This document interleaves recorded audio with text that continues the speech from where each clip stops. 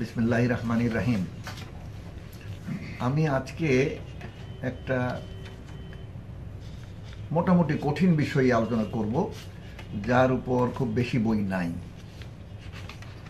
যাই হোক, আপনারা যারা আমার সামনে উপস্থিত আছেন এবং যারা ভবিষ্যতে এই রেকর্ড দেখবেন, তাদের সবাইকে আমার তরফ থেকে আসসালামু আলাইকুম ওয়া রাহমাতুল্লাহি ওয়া বারাকাতুহু। আপনাদের জন্য আমার ভালোবাসা, দোয়া, এবং আমিও দোয়া চাচ্ছি। তারপরে আমি টপিকটা দুইটা ভাগ করেছি, একই বিষয়ে কাছাকাছি। একটা হচ্ছে যে বিভিন্ন সম্প্রদায়ের সম্পর্ক কী হবে, যেমন বাংলাদেশে মুসলিম, হিন্দু কমিউনিটি, বুদ্ধিস্ট কমিউনিটি, আবার লেবাননে মুসলিম খ্রিস্টান সম্পর্ক কী হবে, আবার ইরানের সঙ্গে ইরাকের কি সম্পর্ক হবে, অথবা যুক্তরাষ্ট্রের সঙ্গে ইরানের কি সম্পর্ক হবে, বা সৌদি আরবের কি সম্পর্ক হবে, মানে বিভিন্ন নেশনসের মধ্যে এবং বিভিন্ন কমিউনিটির মধ্যে কি সম্পর্ক হবে, এই বিষয়গুলো আলোচনা করেছি। প্রথম আমি যেটা বলতে চাচ্ছি, ইসলামে কোনো জাতিকে শ্রেষ্ঠ বলে নাই। বলি ইসরায়েলের কথা বলা আছে, ওই সময় তাদেরকে আল্লাহ তাআলা আল্লাহ আলামিন, অন্য সময় বেশি লোকও ছিল না, তারা মানে শ্রেষ্ঠ ছিলেন সেই সময়। কিন্তু সাধারণভাবে আল্লাহ তাআলা মানে মানুষকে, সবাই মানুষ এবং সবাই খলিফা, এই একটা দিক। এই দিক থেকে গোটা মানব জাতির সবাই সমান।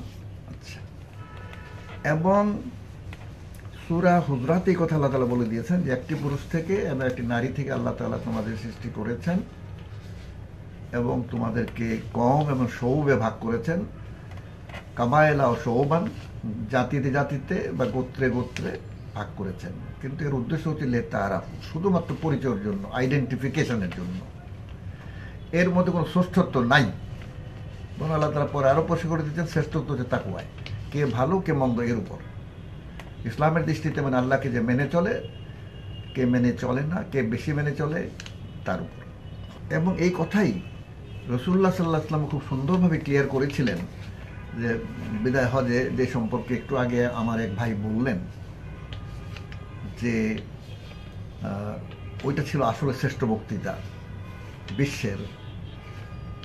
কারণ ওইখানে মানব অধিকার নিয়ে আলাপ হয়েছে, সেখানে নারীর অধিকার নিয়ে আলোচনা হয়েছে, সেইখানে মুসলিম জাতি গঠনের জন্য কি করতে হবে তা বলা হয়েছে, সব কিছু বলা হয়েছে ঠান্ডা মাথায়, মানে গরম বক্তৃতা না। তো যাই হোক, সেইখানে রাসূল সাল্লাল্লাহু আলাইহি ওয়াসাল্লাম বলেছিলেন যে আরবের উপর অনারবের কোনো শ্রেষ্ঠত্ব নাই, অনারবের উপর আরবের নাই, কালোর উপর সাদার নাই, সাদার উপর কালোর নাই। এখানে আরেকটা বিষয় লক্ষণীয়, যখন আমরা আরব বলি তখন কি পুরুষ বুঝি না পুরুষ নারী সবাইকে বুঝি? যখন আমি বলি কালো, তখন কি পুরুষ বুঝি না পুরুষ নারী সবাইকে বুঝি? সুতরাং এতে আসলে বলা হয়েছে সব মানুষ সমান। কারণ আরব পুরুষ নারী, আবার অনারব পুরুষ নারী সমান। আমাদের মাথায় এটা আসে না, যেখানে নারীও বলা হয়েছে।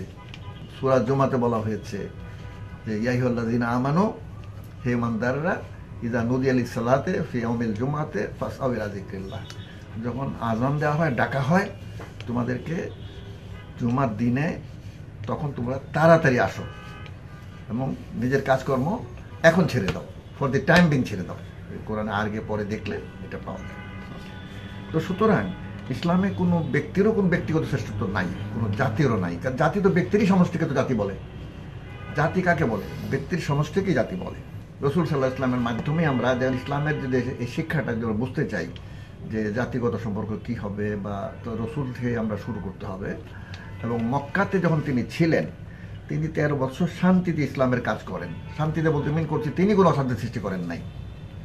এই কথা আলাদা যে ওনার উপর অত্যাচার হয়েছে, জুলুম হয়েছে, অন্যায় হয়েছে, বাড়াবাড়ি হয়েছে, কিন্তু রাসূল সাল্লাল্লাহু আলাইহি ওয়াসাল্লাম শান্তিতে কাজ করেছেন এবং তিনি যুদ্ধের ডাক দেন নাই। এবং এটা যেটা বললাম যে এই যে এটা প্রমাণ করে যে বাস্তবতা উনি জানতেন, বাস্তবতা এবং তিনি মনে করতেন যে শান্তি প্রধান রাস্তা, পিসফুল এফার্ট হচ্ছে প্রধান রাস্তা। এবং আমরা একটা বইয়ের কথা একটু আগে আলোচনা হচ্ছিল, যে ডক্টর আব্দুল হামিদ আবু সুলেমানের বই ইসলাম ও আন্তর্জাতিক আইন, সেইখানে তিনি বলেছেন যে একদল জুরিস্ট নানা কারণে তারা এই শান্তির আয়াতগুলি বাতিল করে দিয়েছেন। তারা বলছেন যে পরবর্তী জুরিস্টদের কথা কোরআনে নাস্ক আছে, মানে কোরআনের অনেক আয়াত মানে সুপারসিড করে গেছে বা চেঞ্জ হয়ে গেছে। চেঞ্জ বলতে আদেশ চেঞ্জ হয়ে গেছে, কালাম না, আদেশ চেঞ্জ হয়ে গেছে বা পার্শিয়ালি চেঞ্জ হয়ে গেছে।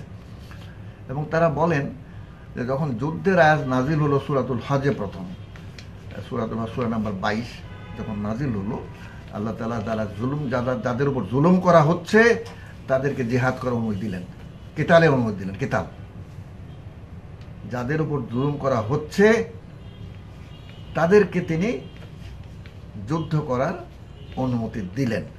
এখন কিছু জুরিস্ট বলতেছেন এই আয়াত নাজিল হওয়ার পরে, বা এরকম আরও দু একটা যদি আয়াত থাকে, ওইটা নাজিল হওয়ার পরে শান্তি সম্পর্কিত 192টা আয়াত আছে বা 140টা আয়াত আছে বা 100 আয়াত আছে, এগুলি বাতিল হয়ে গেছে, হুকুম আর নাই, এখন শুধু যুদ্ধ, শান্তি আর নাই। এই মত বাতিল করে দিয়েছে অনেক স্কলার আজকালকার যুগের, বিশেষ করে এমনকি সাইয়েদ আবুল আলা মওদুদি তিনিও তার বলেছেন যে কোরআনে কোনো নাস নাই, কোরআনে আসলে কোনো নাস নাই, কোনো রকম এক আয়াত দ্বারা আরেক আয়াত যে বাতিল হয়ে গেছে নাই। এমনকি ওই হাদিসকেও তিনি অনেক আলেমী প্রত্যাখ্যান করেছেন এবং উনিও গ্রহণ করেন নাই। যে উমর রাদিয়াল্লাহু আনহু থেকে বর্ণিত আছে, বলা হয় যে মানে রজমের আয়াত কোরআনে ছিল, মানে পাথর মেরে হত্যার আয়াত কোরআনে ছিল, এখন সেটা নাই এবং কিন্তু হুকুম রয়ে গেছে, এটা উনি বলতে চাচ্ছেন। মানে তিলাওয়াতই নাই, ওটা রজমের আয়াতের তিলাওয়াত নাই, এখন আয়াতই নাই। এটা সৈয়দ আবুল আলা মওদুদি এটা বলছেন যে এটা ইম্পসিবল, এটা ইমপ্র্যাকটিক্যাল, এটা প্রমাণ নাই, এটা দুর্বল প্রমাণ, এই কথা গ্রহণ করা যায় না। খালি উনি না, অসংখ্য আলেম এই মতেই নিয়েছেন যে কোরআনে কোনো নাস নাই, বরং কোরআন নাস করে দিয়েছে আগের শরীয়তগুলোকে। যে সূরা বাকারাতে 101, 2, 3, 4 এই জায়গায় আছে যে আয়াতে যে নাস আগের যে এগুলো নাস হয়ে গেছে। তো এখন এইখানে নাসটা আমাদের জানা ইম্পর্টেন্ট, যে পয়লা আপনারা জেনে নেন যে এই যে শান্তির আয়াত একটাও নাস হয় নাই, সবই রয়ে গেছে। এবং আব্দুল হামিদ আবু সুলেমান ব্যাখ্যা করতেন খুব সুন্দরভাবে, প্রত্যেক প্রেক্ষিতে সেটা প্রযোজ্য হবে।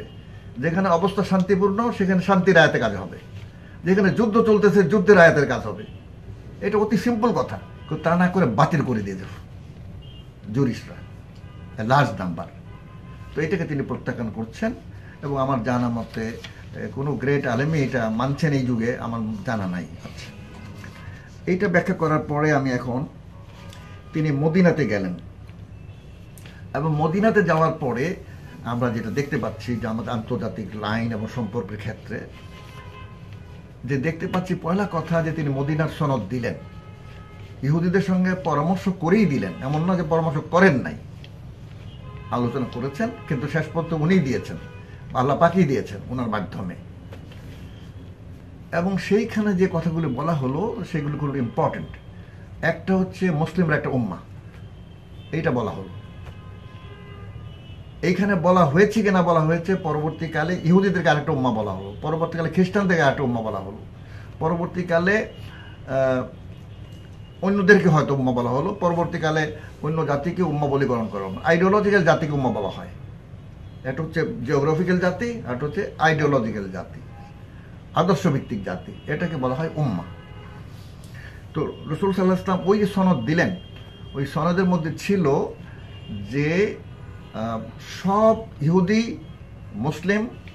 ইহুদি গোত্রগুলো, মুসলিম গোত্রগুলো সবাই সমান অধিকার, একেবারে সমান অধিকার, কোনো রাইটসে কোনো ব্যাসকম নেই। শুধু একটা ব্যাসকম আছে বলা যায় আজকের যুগের তুলনায়, সেটা বরং উদারতার একটা উদাহরণ, যে তিনি বললেন যে ইহুদি কমগুলো, 3টা গোত্র ছিল বা 4টা ছিল, যাই ছিল, তারা তাদের নিজস্ব আইন ফলো করতে পারবে, বিচার টিচার সহ। তার মানে আজকে যদি কোনো ইসলামী রাষ্ট্র চায় যে, মনে করেন একটা আমাদের দেশ বাদ দেওয়ার কথা বলি, যেমন উনি ক্যামেরুনের কথা বলতেছিলেন বা আইভরি কোস্টের কথা বলতেছিলেন, সেই দেশের অমুসলিমরা যদি মুসলিম মেজরিটি হয়ে থাকে তাহলে তাদেরকে যদি বলা হয় যে আপনারা আপনাদের আইন মোতাবেক চলবেন, আপনারা আপনাদের আইন মোতাবেক চলবেন, মানে সব ব্যাপারেই, যে ব্যাপারে আইন নাই সেই ব্যাপারে রাষ্ট্রীয় আইন কার্যকরী হবে। তো ইসলামে এই রসুল সাল্লাল্লাহু আলাইহি ওয়াসাল্লামের এই বিরাট উদারতা এই মদিনার সনদে আছে, এবং এটাকে কেউ বাতিল করতে পারবে না। কেউ বলে নাই যে এটা নষ্ট হয়ে গেছে, এটা মনসুখ হয়ে গেছে, এই কথা কেউই বলে নাই। আচ্ছা, তাইলে এখন আমরা দেখতে পাচ্ছি যে মদিনাতে আন্তঃসমাজ কথার আগে বলে নেই, সবার অধিকার সমান। আমরা আজকে ভিত্তি করলে বলতে পারি যে আমাদের দেশে ফর এক্সাম্পল সব সমাজের অধিকার সমান, সে মুসলিম সমাজ হোক, হিন্দু সমাজ হোক, দেশ সমাজই হোক। এবং ইচ্ছা করলে আমরা বিরাট ইন্টারনাল অটোনমি দিতে পারি, চাইলে যদি কোনো দেশ চায়, কোনো জাতি চায়, তারা এগ্রি করে, তারা দিতে পারি। এরপরে যেটা হলো, যেটা ইম্পর্টেন্ট আমাদের ইতিহাসে, যে রাসূলুল্লাহ সাল্লাল্লাহু আলাইহি ওয়াসাল্লাম যুদ্ধে জড়িয়ে পড়লেন। মূলত যুদ্ধগুলো চাপিয়ে দেওয়া হয়েছিল। বলা যেতে পারে যে রাসূলুল্লাহ সাল্লাল্লাহু আলাইহি ওয়াসাল্লাম সারিয়া পাঠাতেন, অনেক সময় গার্ড দি বর্ডার্স পাঠাতেন, পেট্রোলিংয়ের জন্য পাঠাতেন, কিন্তু মূলত রাসূল সাল্লাল্লাহু আলাইহি ওয়াসাল্লাম যুদ্ধের জন্য কোনো অভিযান করেছেন শুরুতে করেন নাই। প্রথম অভিযান যেটা হলো ইসলামের বিরুদ্ধে, সেটা ছিল বদর আক্রমণ হলো, বহুত আক্রমণই হলো, আযাব ও আক্রমণই হলো। সুতরাং ইসলামের বিগিনিংয়ে সবগুলোই আক্রমণাত্মক যুদ্ধ ছিল, এবং রাসূল সাল্লাল্লাহু আলাইহি ওয়াসাল্লাম মেইনলি ডিফেন্ড করেছেন। সুতরাং এর থেকেও আমরা নিতে পারি যে প্রধানত ডিফেন্সটাই মূল, অফেন্সটা মূল না। অফেন্সটা পরিস্থিতির উপর নির্ভর করবে ইত্যাদি। এটা বলার পরে আমরা ইসলামের এইটাও বলতে পারি যে রাসূলের কন্ডাক্ট থেকে যে ক্ষমা বড় জিনিস, এবং তিনি দেখাই দিলেন মক্কাতে যে ক্ষমা কাকে বলে, সবকে ক্ষমা করে দিলেন। হযরত রাসূল সাল্লাল্লাহু আলাইহি ওয়াসাল্লাম চাচার কলজা চিবায় খাইছে, তাদেরকেও ক্ষমা করে দিলেন। বনু কুরাইযাতে যে বলা হয় যে অনেক ইহুদিকে তিনি হত্যার আদেশ দিয়েছিলেন, এটা হলো সাংঘাতিক ধরনের ট্রেচারির জন্য। এবং সেখানে অনেকে বলে যে এটা ঘটনা অতি সামান্য ছিল, অনেকে বলে অনেক বড় ছিল, কয়েকশো লোক আছে। কিন্তু একটা রিসার্চে বলতেছে, যেটা আমি জানাই দিই আপনাদেরকে যারা শুনছেন এবং দেখছেন, যে না, খুব কিছু সামান্য লোক হয়তো বা মারা গেছিল। তাদের যুক্তি কি? তারা বলেন যে এত যদি মদিনা শহরের ভিতরে যদি কয়েকশো লোক হত্যা হয় এবং তাদের কবর করা হয়, তাহলে এই এলাকাটা চিহ্নিত হয়ে যেত, এতগুলো লোক দাফন করা হয়েছিল বা মারা গেছে, লোক কাটা হয়েছিল। কিন্তু কিন্তু এরকম কোনো চিহ্নিতই নাই। মদিনাতে আমি নিজেও গিয়েছি, এরকম কোনো চিহ্নিত এলাকা নাই যে এখানে বনু কুরাইযার লোকদেরকে হত্যা করা হয়েছিল। বদর চিহ্নিত, উহুদ এলাকা চিহ্নিত, কিন্তু এইটা চিহ্নিত নাই। এর জন্য বলেন যে এটা খুব ছোটোখাটো ঘটনা ছিল। এই যে বলা হয় যে রাসূলুল্লাহ কয়েকশো লোককে হত্যা আদেশ দিয়েছিলেন, এটা ঠিক না, ওনাদের মত।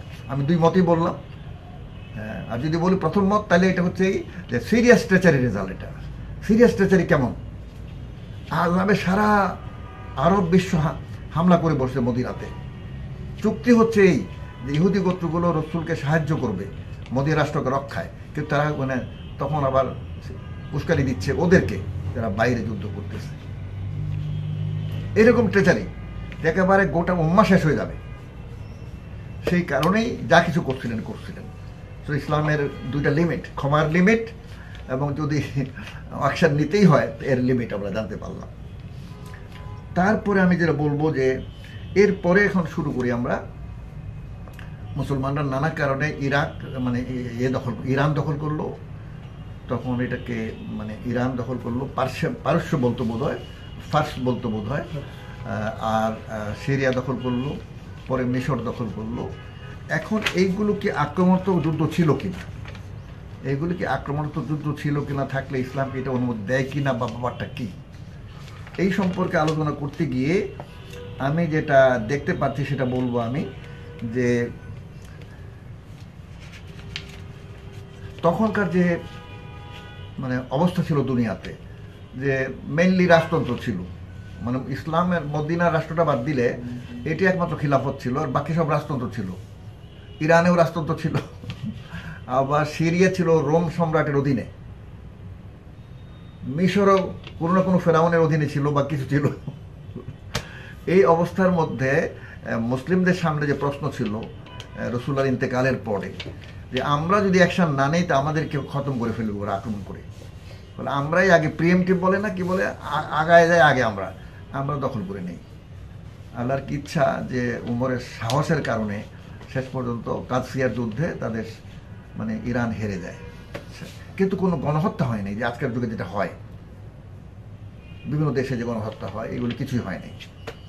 কোনো বড় শহর পুরাই দিছে কোনো ঘটনা নাই, মুসলিম বাহিনী কোনো বড় শহর পুরাই দিতে প্রমাণ নাই। কিন্তু বাগদাদকে ওরা আইসা পুরাই দিছিল, ওই যে মানে সেন্ট্রাল এশিয়া থেকে আইসা পুরাই দিছিল, পরে ওরাও মুসলমান হয়ে যায়, পরের কথা আলাদা।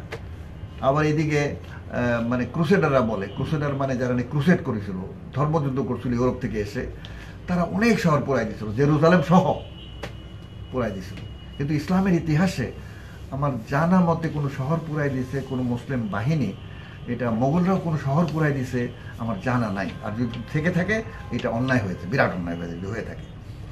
আচ্ছা, এখন একটা বিষয় আমাকে আলোচনা করতে হবে। এই পরিস্থিতিতে একটা আমাদের ফিকাবিদরা তারা ঠিক করলেন, তখনকার পরিস্থিতির আলোকে তারা দুনিয়াকে দুই ভাগ করলেন। একটা ভাগকে বললেন দারুল ইসলাম, যেখানে মোটামুটি ইসলামের কর্তৃত্ব আছে, আর বললেন দারুল হারব, যে দেশের সঙ্গে যুদ্ধ করা জায়েজ বলি বা উচিত বলি সেটাকে বলা দারুল হারব। এটা ছিল প্রথম ক্লাসিফিকেশন। এইটা চললো 100 বছর, 100 বছর 150 বছর। পরে বাস্তবতা চেঞ্জ হয়ে গেল, রিয়ালিটি চেঞ্জ হয়ে গেল। ফলে ফিকাবিদরা তখন আর ব্যবহার করলেন দারুল আমান, যেখানে নিরাপত্তা আছে, দারুল সুলহ, যার সঙ্গে চুক্তি হয়েছে, কারণ তখন চুক্তি হয়ে গেছে অনেকগুলো। দারুল সুলহ বললেন, মানে যেখানে চুক্তি হয়েছে। দারুল আমান, যেখানে নিরাপত্তা আছে, নিরাপত্তা হয়েছে। ফলে তখনকার পরিস্থিতি চেঞ্জ হয়ে গেল। এরপরে আবার যখন আরও চেঞ্জ হয়ে গেল, মানে রিসেন্ট কালে, যে তখন আন্তর্জাতিক আইনটা ডেভেলপ করে গেছে, আস্তে আস্তে আন্তর্জাতিক আইনটা ডেভেলপ করে গেছে। এবং এবং সেই সময় তারা বললেন যে, যেমন বড় বড় স্কলাররা বললেন, নতুন নাম দিলেন, যে একদিকে দারুল ইসলাম আর একদিকে দারুল দাওয়া, ওইখানে দাওয়াত দিতে হবে, কিন্তু নিরাপত্তা সবখানে আছে। দারুল হরব বলা যাবে না, কিছু বলা যাবে না, ওইটাকে বলতে হবে দারুল দাওয়া, বা বলবে দারুল শাহাদা, যেখানে গিয়ে সাক্ষী দিতে হবে। ওইখানে আমরা গেলে আমরা থাকবো একটা মুসলিম হিসাবে, ইসলামের সাক্ষ্য হিসাবে, আমার জীবনটাই হবে ইসলামের সাক্ষ্য। এই মানে একটা দিলেন।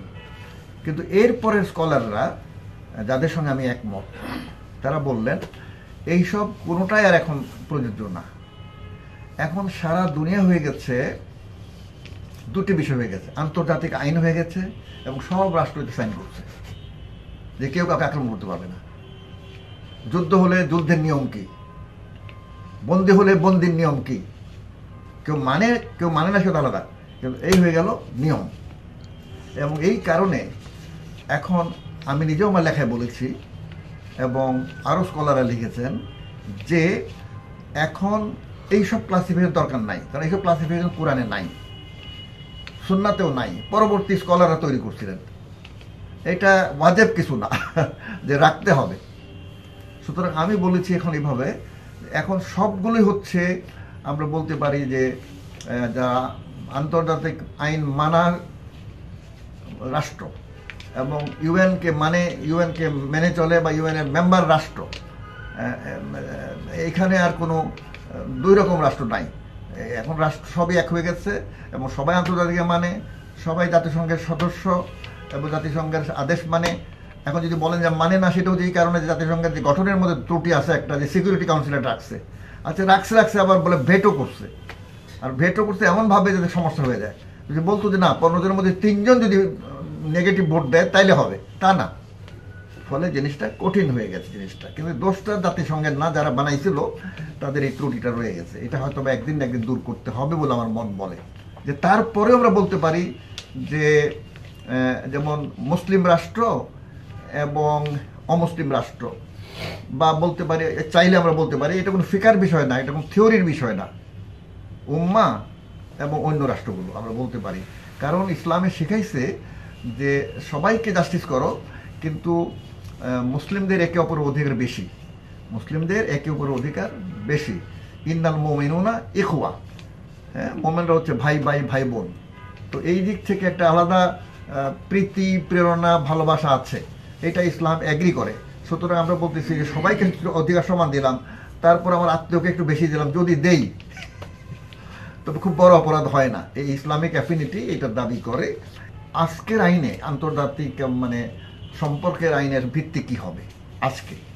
একটা তো বললাম যে আমরা এক ভিত্তি হচ্ছে এই যে আমরা জাতিসংঘের বা আন্তর্জাতিক আইন মেনে চলি, এই একটা। দুই, আমাদের আর্লি স্কলাররা মধ্যযুগে অ্যাগ্রি করছেন যে টলারেন্স মানে টলারেট করতে হবে, অন্যদেরকে মেনে নিতে হবে, অন্য জাতিকে মেনে নিতে হবে, টলারেন্স। যেমন একটা তর্ক তুলেছে কিছু তখনকার যুগে যে না, মানে মুশরিকদের হত্যা করতে হবে। এই যুক্তিতে যে রসুল সাল্লাল্লাহু আলাইহি ওয়াসাল্লাম মানে ওই যে আপনার আরব মুশরিকদের হত্যা করতে বলেছিলেন যে হয় তোমরা ইসলাম গ্রহণ করবে, না হয় তোমাদের চলে যেতে হবে এখান থেকে, অথবা না হয় তোমাদের হত্যা করা হবে। এখন এই বিষয়টা আব্দুল হামিদ আবু সুলেমান বলছেন এটা শুধু আরব মুশরিকদের ব্যাপার ছিল, কারণ তারা প্রতিদিন মানে কোনো না কোনো ফিতনা করতো, কোনো না কোনো চুক্তি মানতো না, কিছু হুকুম মানতো না, সুযোগ পেলেই ফিতনা করতো। এই জন্য তাদেরকে তিনি বলেছিলেন। এইটা অন্য কোনো মুশরিক প্রযোজ্য নয়, অন্য কারো বেলায় প্রযোজ্য নয়, অন্য কোনো জাতির বেলায় প্রযোজ্য নয়, অন্য মুশরিকদের বেলায় প্রযোজ্য নয়, ভারতের মুশরিকদের বেলায় প্রযোজ্য নয়, আফ্রিকার মুশরিকদের বেলায় প্রযোজ্য নয়। এটা একটা জিনিস জানলেন যে টলারেন্স এটা ছিল ইসলামী আন্তর্জাতিক সিস্টেমের একটা বৈশিষ্ট্য, টলারেট করতে হবে। আর একটা হচ্ছে জাস্টিস করতে হবে, জাস্টিস ফরজ, সবার উপর জাস্টিস করা ফরজ। ওয়াইজা হাকামতুম বাইনান নাস আন তাহকুমু বিল আদল, মানুষের মধ্যে যখন বিচার করবে তখন জাস্টিস করতে হবে, ইনসাফের সঙ্গে। এখানে বলা হয় না মুসলমান যে বর্তমানে এখানে এক্স্যাক্টলি টুডে যদি আমরা বলি তাহলে আমাদের সম্পর্ক হবে 1 নম্বর জাস্টিস, এটা ভিত্তি হবে ন্যায় বিচার। 2 নম্বর যেটা আগে থেকে ছিল টলারেন্স, এটাকে ভিত্তি করতে হবে। 3 ডিগনিটি অফ ম্যানকাইন্ড, মানুষ যে সম্মানিত, এটাকে ভিত্তি করতে হবে। এই ভিত্তিতে আমাদের আন্তর্জাতিক সম্পর্ক হবে, আন্তর্জাতিক সম্পর্ক হবে, আন্তঃসম্প্রদায় ভিত্তি হবে। এবং আরেকটা জিনিস খুব গুরুত্বপূর্ণ, সেটা আমাদের আব্দুল হামিদ আবু সুলেমান বলতেছেন, অন্য স্কলাররাও বলতেছে যে চুক্তি রক্ষা করতে হবে। কারণ আল্লাহ তাআলা কোরআনে বলেছেন আউফু বিল উকুদ, তোমরা চুক্তি মেনে চলো। আন্তর্জাতিক যে চুক্তিগুলো হয়েছে বা আমরা যদি নিজেরাও কোনো চুক্তি করি সেটা মেনে চলতে হবে। চুক্তি করো না, যদি করো তাহলে মেনে চলো। আর চুক্তি সম্পর্কে একটাই কথা যে সরাসরি হারাম কোনো চুক্তি করা আমাদের উচিত না, কিন্তু সেটা তো নর্মালি সেটা খুব কমই হয়, আমার জানা মতে হয় না যে সরাসরি হারাম বিষয়ে চুক্তি হয়। তো আমার বক্তৃতা বা আলোচনা খুব ভালো হইল না, এটা কঠিন ছিল আমার জন্য।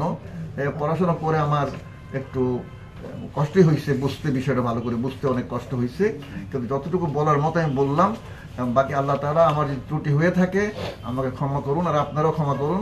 আসসালামু আলাইকুম ওয়া রাহমাতুল্লাহি ওয়া বারাকাতুহু।